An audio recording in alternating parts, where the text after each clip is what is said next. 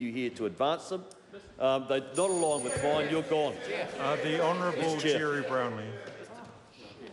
Mr Chair, I want to speak to the amendment in the name of the Honourable Nick Smith, which essentially deals with the parameters that might go around the interesting word in this bill, integrity. And you can't, I think, Mr Speaker, or I can't speak about that without reflecting on the moments where past members in this House have exercised or made a decision about their future based on their integrity, based on what they see as the core in the relationship between the people who elected them and their own views on things. And the first member I want to talk about is someone who I've studied from an historic point of view, because I certainly wasn't around at the time, is John A. Lee. Now, he was a World War I hero, lost an arm, got the Distinguished Service Medal, and was a stalwart, a very strong stalwart for the Labour Party. But he was considered by some in the Labour Party to be too Marxist in his views. And he clashed throughout his time in the Labour Party with Joseph Savage. The two of them couldn't see eye to eye on anything.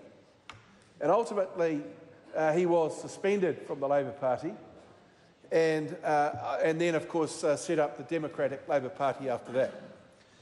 Now, in that circumstance, it would have, had this bill prevailed, then the leader of the party, who was incredibly popular and would have had no trouble amassing the 66% of votes or 2/3 of caucus votes required to back him, could have had John A. Lee drummed out of Parliament and a by-election created in his electorate. The same is true of Sir Leslie Munro, who was a National Party member, a very distinguished gentleman, had a diplomatic career that is well understood by many who follow United Nations politics, for example. He came into this Parliament but clashed with Sir Keith Holyoake and clashed with Sir Jack Marshall. And so he never made the ministerial rank, but he never stopped having views that he thought represented the people who elected him in his electorate. And he demonstrated his integrity and commitment to that set of principles throughout his career. But had this bill prevailed, then he, as someone who was considered a troublemaker inside the National Caucus, someone who crossed the House actually and voted with the government in the would have been between 57 and 60. My apologies, it was later than that. The National Party was in government, he voted with the opposition. And he would have simply been put through this process and shuffled out the door. Sorry to interrupt the member, but if he'd like to, in the last 1.5 minutes, relate those stories to the definition of integrity. Well, perhaps the member in the chair, who is only a member of this House but for now sits in the chair presiding over it, was prepared to listen. He would have heard me mention integrity on numerous occasions and provide examples to the House of how past members have shown a great deal of integrity in respecting the will of their voters. And that's the problem here today. We know the jackboot's on. We know the government wants the bill off the table, out of the Parliament as quickly as possible so that they can appease Winston Peters, and they've got the whole system working for them. It just actually, better than any other demonstration we could have had, shows how little integrity is being shown by the government and, frankly, the presiding officers in this particular debate. It is an utter disgrace that I should have even been questioned on that point of view. So I want to go one further. Then there's the case of Jim Anderton. Now, Jim Anderton's a man whose politics I did not agree with, but over my time in Parliament, I came to respect him enormously. And I think he is a great loss to our wider community. But he was a man who did not like Rogernomics. He did not like what the leadership of the Labour Party were doing. And so he stood on his principles.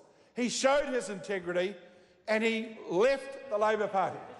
Mr Chairman. Before I give the next call, I'll wait till the member finished his contribution.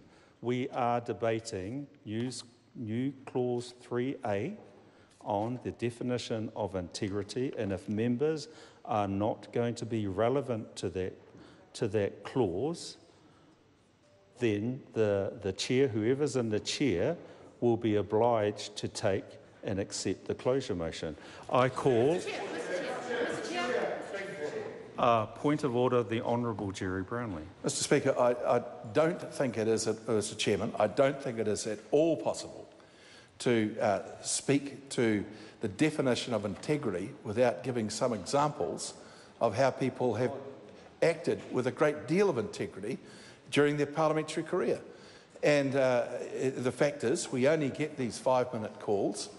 So far today, I haven't seen anyone given an extension on their 5 minutes, apart from where one member was interrupted by the chair.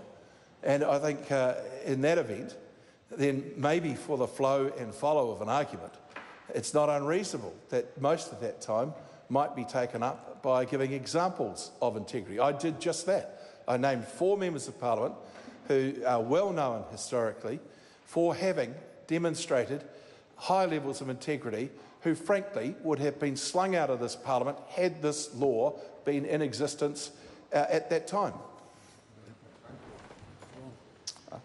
I thank the member, but I have made that ruling.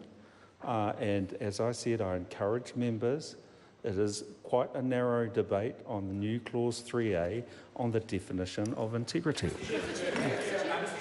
I call Simon O'Connor. I seem to have disappointed a number of my colleagues, but